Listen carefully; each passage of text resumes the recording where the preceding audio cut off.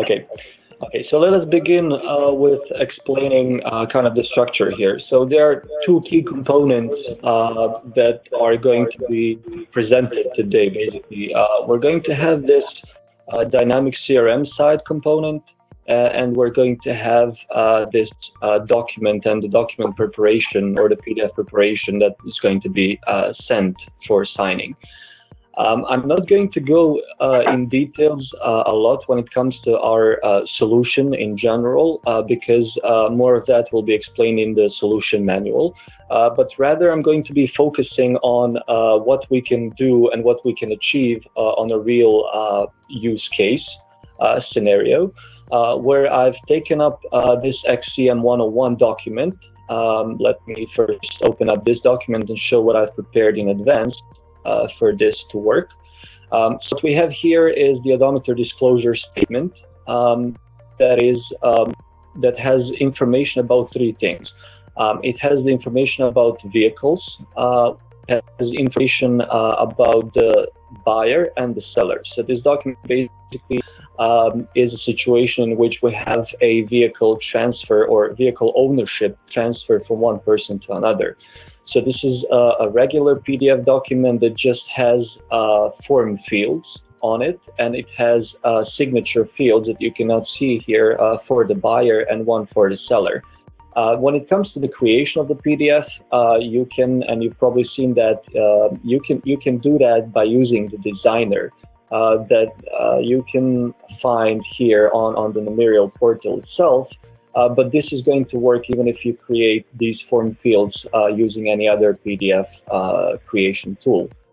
What is important to keep reference to is the names, which basically signify the ID and represent the unique identifier for each field.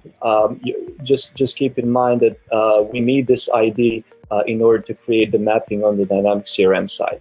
Okay, so once we've done that, let me explain the structure and the setup that I've made on Dynamic CRM to make this case possible. So what we're expecting to have here is we're going to send this PDF for signing, but instead of having users type in all this data, we're going to have this pre-filled by the data that's coming from Dynamic CRM. So here on the Dynamic CRM side, we have four entities. We have the vehicle entity. We have the transfer entity, that would be the seller. We have the transferee, the buyer, and we have this odometer disclosure entity that's going to wrap up the entire thing. So that's like a wrapper object for all of these. Okay, so I've created already records on the Dynamic CRM side, not to lose too much of our time. So we have this add-in, so he would be that's me, that would be the seller in this case. Also, we have the transferee. That's again one record on the Dynamic CRM side of the transferee entity, and that would be NSAR. And we have here different information for both of them. And also, we need for this to work, we need a vehicle, and already I've created one. We'll see that the information for vehicle is already there. So the name is Mercedes. It has these different information that we're going to need for the vehicle to be pre-filled. Okay, so once we've set up our vehicle, transferee, and transfer, we can then go ahead and see the odometer disclosure itself, which has a relationship with all of these before mentioned. So it has the link or the relationship with transfer, transferee, the vehicle, and then has all these fields that are not really that important right now, but I just want to show in this example that we can have data coming back to CRM. So users can type in stuff, and then that data can be mapped back to the Dynamic CRM entity records. Okay, so those two steps are crucial, but let's now take a look at how we configure this data mapping. So on our solution on the overview page, what we have here is the data mapping itself, and here is where we configure all this thing that will come together when we send the document for signing. So all the entities are loading up here. I'm going to select the odometer disclosure, and this will load basically everything that I prepared beforehand. So here we can select between CRM to Namirial or Namirial to CRM type of mapping, and it's self-explanatory. So this one configures the data that's going to be coming into the PDF itself or into the agreement. And here we just specify 4 things. We specify the dynamic CRM attribute, the field name. If you recall at the beginning, I said we should keep reference to this one. We just specify which type it is, and then which document number it is on the list of documents that we're attaching when we're sending the document for signing.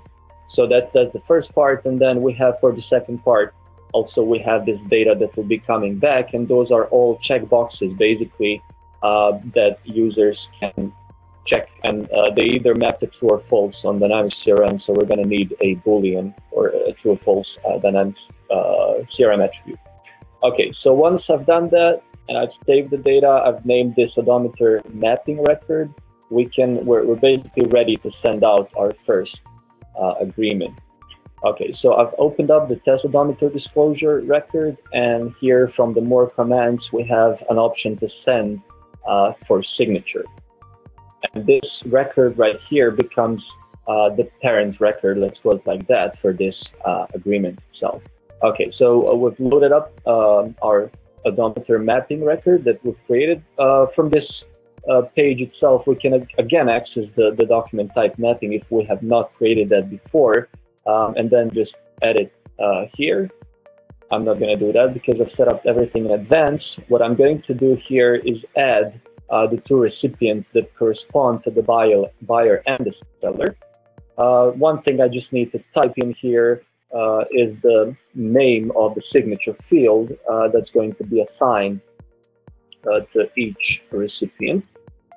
And now let me just attach this XCM 101 PDF that I've created before and just change this one. Again, I'm not going to be focusing on these all the options that agreement can have, but rather to show the functionality here. We're good to go when the send button appears.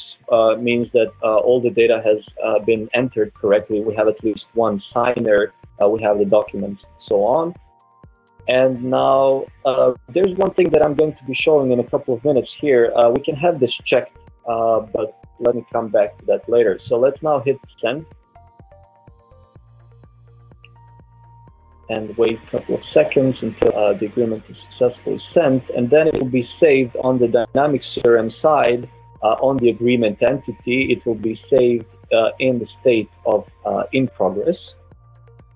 And yeah, that's right. And we have this date and time when the agreement has been sent. You see here there's a missing completed date that's going to be shown when the agreement is in the status of completed. You see now the status of all the recipients is in progress, and we have nothing else basically. So now we have a couple of options that are provided here. And the idea for this dynamic CRM integration with the eSignAnyWhere is to have basically all the features that you would have normally if you were using this standalone solution from the portal itself. But what we have here as an advantage, we have the dynamic CRM storage, which helps us to keep track of all the data that's all the agreements that are sent and then updated, and we can have, you will see that later on, we'll have the reference to the completed documents, log files, we'll have the date, so it's a complete integration basically. So here, like I said, a couple of options. We can send reminders to all the recipients in case not all of them have signed. We can cancel, we can delete the agreement, so on. There's this useful option when you have the client that you need to sign the document when you have the client right there, so you can host that current signer. I'm going to be using this option for 2 reasons. First, I want to show that it works, and second, I have one recipient here, and that's my colleague Ensar, that will receive this agreement via email, but I'm not able to open his, so I'm going to be using this host option. Okay, so click on the host option, and now the agreement. So this basically corresponds to you clicking on Open Document on your email when you receive the agreement itself. Okay, so this is the document, and we see that all the data has been successfully loaded. So this is the seller's name right here. This is the mileage of the vehicle. We have here vehicle information that's been pulled out from the CRM entity. We have the information about the buyer here, and none of these are checked because, if you recall, here all of these were no. So if they were yes, they would map actually to being checked.